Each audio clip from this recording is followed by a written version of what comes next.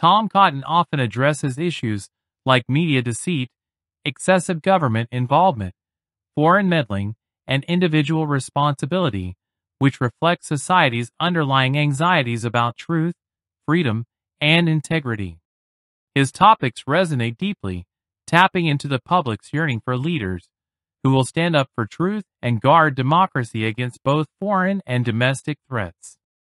These conversations hit a nerve, amplifying the feeling that many people are losing control over institutions they believe should be working for them, not against them.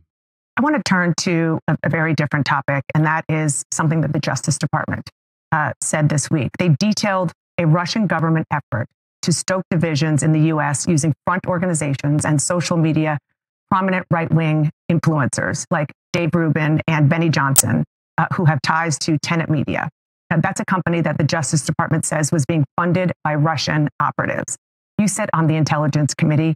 How worried are you that right-wing influencers, people who do have an impact on their constituents, are being funded either directly or indirectly by the Russian government in order to make an impact on this election?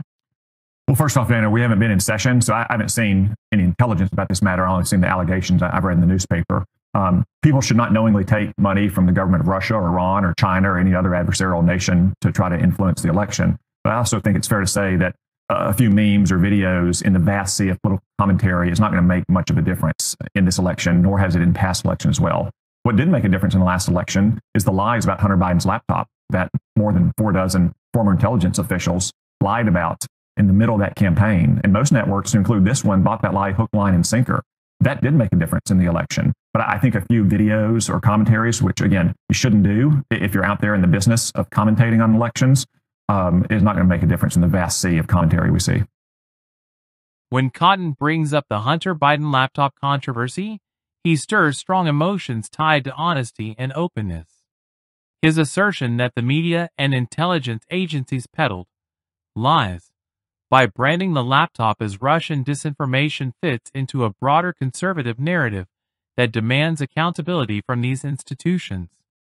The idea that these authorities manipulated the truth to influence an election is seen as a betrayal of democratic principles, fostering a deep sense of mistrust.